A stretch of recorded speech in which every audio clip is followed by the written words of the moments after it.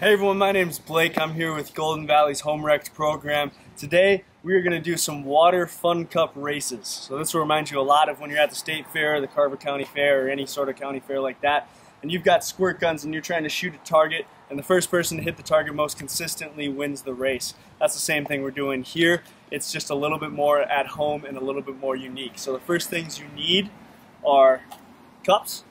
You can use any sort of plastic cup like this, and then you're going to need to put a hole in the bottom. If you can sort of see, there you go.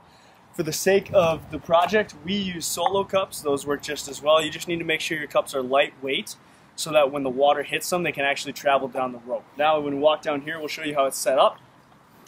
What we did is we attached two strings in between two different trees.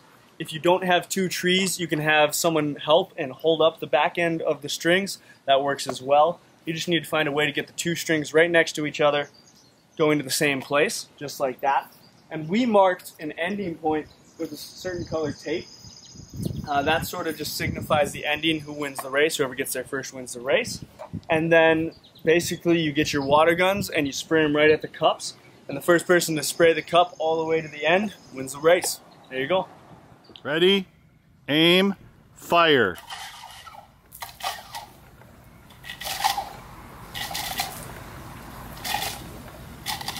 And we have ourselves a winner. As you guys can see, it's a fun activity for just about everybody involved unless you lose. But that being said, you can use a lot of different materials from around the home and create a fun summer activity. So I hope you guys have fun doing this just as much as we did. Thanks for watching.